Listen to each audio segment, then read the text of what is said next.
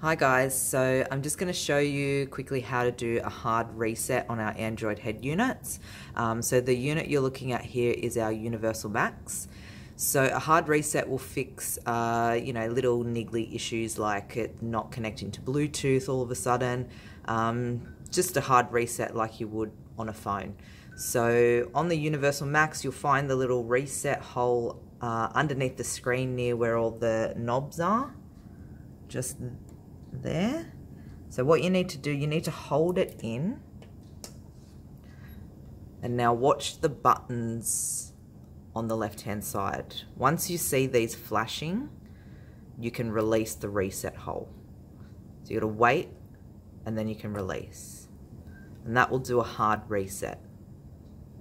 So this is different from actually turning your car off and back on because it's got constant power.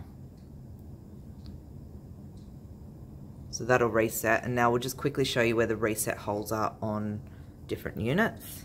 So here, Universal Luxx, Toyota Luxx, and Hilux Maxx.